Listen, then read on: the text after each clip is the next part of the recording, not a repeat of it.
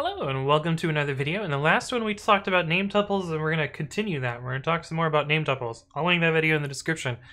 Today we're going to be talking about name tuples in JSON, which is a common pitfall when working with them. And I'm going to show you one way to work around this, though you probably want to use data classes or something else instead. But if you're stubborn like me, this is what you're going to do. So let's jump into that. Okay, so this is an example we had last time, the same user class that we had before, etc., get users, blah. Anyway, I'm gonna delete this code so that we can just run this interactively without it printing every time, because that gets annoying after a while. And I'm gonna show you some of the problems that we have with name tuples in JSON.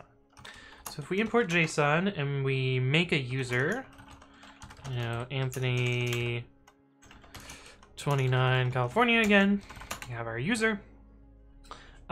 You'll notice that when I try and dump this user to JSON, we end up with a little bit of a strange output. If we do json.dumps user, I'll actually print that so we don't have the double quoting here.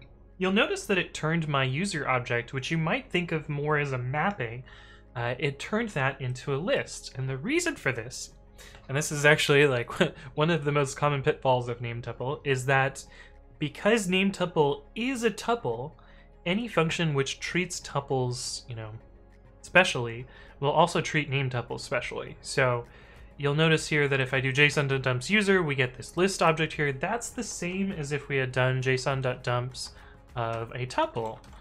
You know, in fact, that same tuple here. I think that's the right number of parentheses. Yeah, so you'll see that it actually treated my named tuple the same as the tuple, the underlying tuple value. And so that's kind of a problem in a lot of cases, and I'll show you one way that you can get around that.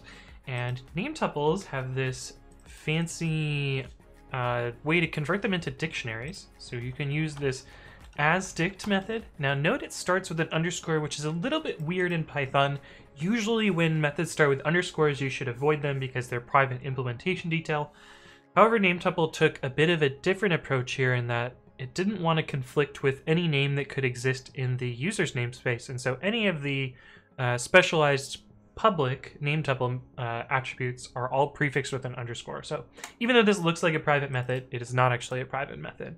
And so if you wanted to, you know, get this same mapping format in JSON, you would do json.dumps, and we'll actually indent it by 2 spaces so that you can see it a little bit better, and you can see here that it has converted my name tuple object, which it originally represented as a list, to now representing as a mapping type.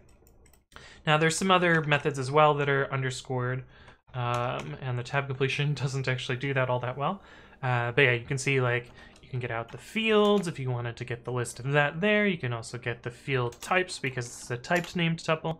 You can also look at the field defaults, etc. But, oh, there's also fields defaults. My guess is one of these is deprecated and will be going away eventually, but it's kind of funny that you have both of the spellings there.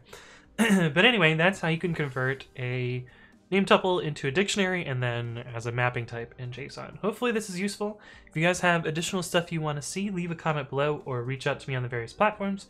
But thank you all for watching, and I will see you guys in the next one.